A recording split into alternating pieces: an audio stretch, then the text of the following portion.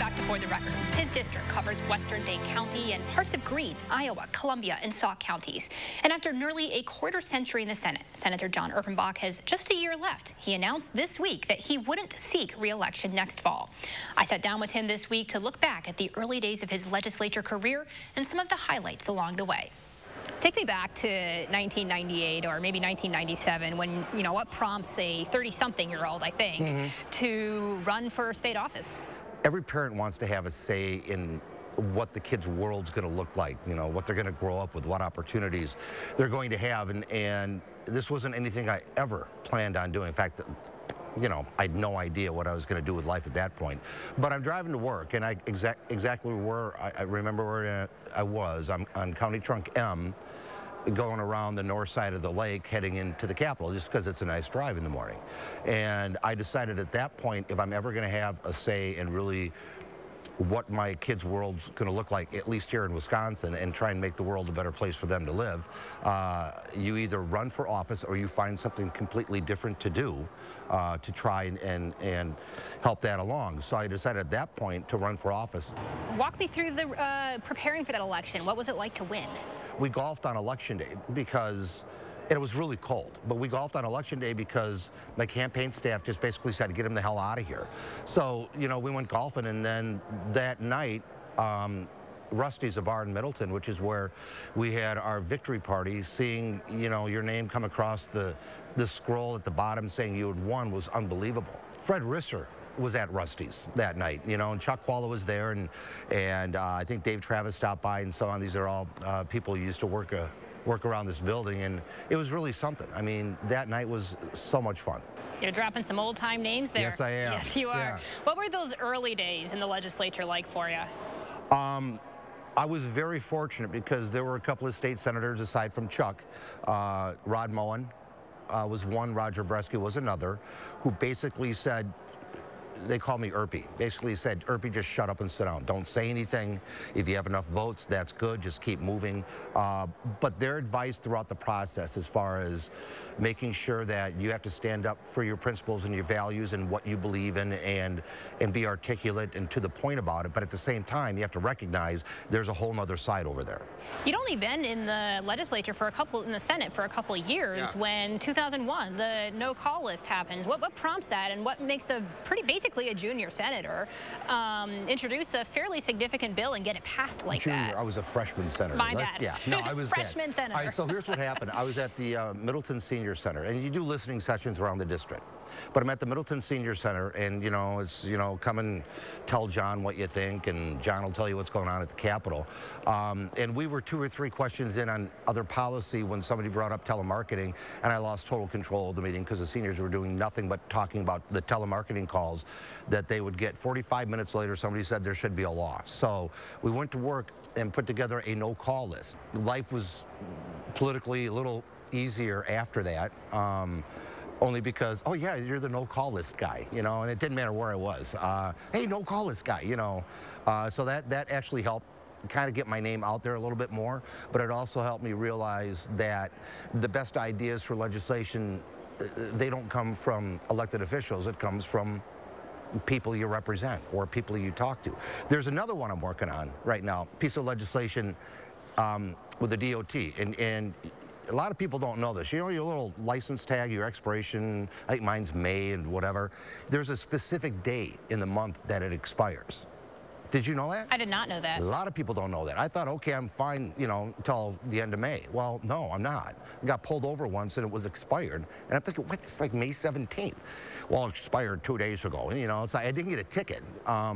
So I'm thinking, why not just change the law that it's due at the last day of every month? Working on that, and hopefully we can pass that. If we do, that's my last hurrah. And you're welcome, Wisconsin. Yeah. All to fix a policy that we assumed was already in place. Yeah. Yeah. Fast forward for me another decade. You're no longer a freshman or junior senator or whatever you want to call it. You've been there a while. It's 2011. Act 10 is happening. Walk me through the decision between you and 13 other senators to leave Illinois to stall that legislation. Well, leave Wisconsin. Yeah. The decision was actually easy, and this decision was made for us by the actions of Governor Walker at the time. I don't want to say we didn't have a choice, but we really didn't have a choice because the governor introduced it, I think, on a Thursday and wanted a final vote on it the following Thursday. And this was, in my career here, the most significant piece of legislation that I had yet to see or will ever see. We wanted to have a debate on this. We wanted to slow it down. We wanted people to see what was in this. And the only way to do that was to actually leave the state. 3 weeks in February in Illinois. It was beautiful. It was awful, actually. And there was a time I walked across the street after doing a bunch of interviews to go grab a bite to eat, and it was Harry Carey's restaurant, right kind of kitty corner from the hotel I was staying at. And guy jumps off his bar stool, points at me and yells, "Erpenbach, get your ass back to Wisconsin." I hope I can say I know it's Sunday morning, and I'm sorry, but that's exactly what he said. And he was, you know, not happy that I was down there. And so we talked for a while, and he finally understood why we were doing what we were doing, but he totally disagreed with it. And I said, this is the only option we have. Otherwise, that guy, along with, you know, millions of other Wisconsinites, would have no idea what was in that package if it passed within a week. We lost. We knew we were going to lose. Governors, for the most part, usually get what they want.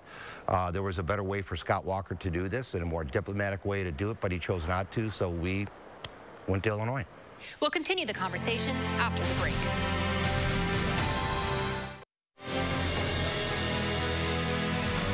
And welcome back. Let's get back to our conversation with Senator Jon Erpenbach. His thoughts on both parties as he prepares to retire. Well, you've got a year left. You're not rerunning. You can say whatever you want to say. Okay. What do you want to say? Politically? Yeah. Okay. So here's the deal. Things are really kind of messed up right now, and it's not because Democrats believe this or Republicans believe that. It's because the Republican Party is a mess right now. And we have to have a strong two-party system. As much as I disagree with most of what the Republicans want to do, they have to be strong, and Democrats have to be strong. That's how democracy works. People need a choice. And the way it is right now is the minority within the majority party, which is the Republicans, the minorities are in control of everything right now. And we see it because the Speaker has lost total control of this Gableman odyssey. You know, the Speaker introduced it and said it's just going to be look at the elections, and Gableman is totally out of control right now. Talking about locking up mayors is baloney. He can't do that. It's a threat to democracy is what that is. So if Robin Vos tries to pull Gableman back, the minority who are in control of the majority party, they're going to be mad at Robin Vos. So Robin Vos right now is in a jam, but it's a jam he created. And I think for the betterment of democracy, he needs to figure out a way to tone it down on his side. Most Republicans I know, they don't believe the election was stolen. Most Republicans I know don't believe in what Gableman is doing. Most Republicans I know believe in voting rights. Yet, the majority of those Republicans who believe that aren't in control of their own party. So they need to figure it out so we can get back to the idea of doing good bipartisan legislation, so we can get back to the idea of actually listening to each other rather than yelling at each other. So where we are today, you brought up Act 10, actually started with Act 10. Scott Walker said, my way or no way. And then when he was recalled, they used the recall petition as like a blacklist. If you signed the petition to recall me, I'm not going to appoint you to a commission or a board. He's saying to half of Wisconsin at that point, you don't matter. And for any governor or any state senator to say to half of your district, you don't matter, they shouldn't be in office. It's easy for Democrats to talk about Republicans. Yep. Let's talk about your own party. Do you have any criticisms? Could they be better? We can be better by making sure we understand as a party that every vote in this state counts. And our job is to make it as easy to vote as possible, whether they are going to support Democrats or not. We need to make sure we also have candidates on our side of the aisle, on the Democratic side of the aisle, who actually reflect the district that they're coming from, as opposed to, well, if you're going to be a Democrat, you have to believe in A, B, C, and D. Well, they might believe in A and B and have questions about C and D. That doesn't make them any less of a Democrat than somebody who might be a little more progressive, or, you know, coming out of the Isthmus here in Madison, or, you know, the Upper East Side of Milwaukee. Democrats need to be competitive in every corner of this state, and we really need to do a much better job of getting the message out that we have been pushing for high-speed internet in rural areas for a long time, that we have been pushing access to affordable health care for a long time. Some people don't believe that, or some people don't know that. So as Democrats, we need to be better at that. Any final thoughts? No, just I want to thank the people who kept me employed, you know, for basically what'll be about 24 years, kept me out of my parents' basement, so that's good.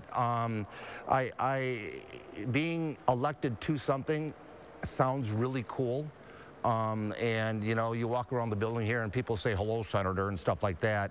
And the second a legislator starts to believe there's something more than they actually are, that's kind of when they've lost it. We talked about telemarketers. You got telemarketers, and then you got politicians as far as how people view us and what we do. So our job is to be as humble as we possibly can, but more importantly, listen to people, try and help them out as best as we possibly can, and respect whether we agree or disagree with what others say. You have to start with respect. If you don't, you shouldn't be here. All right, Senator Erpenbach, thanks so much for your time. All right, thanks. You can recap these conversations online right now at channel3000.com.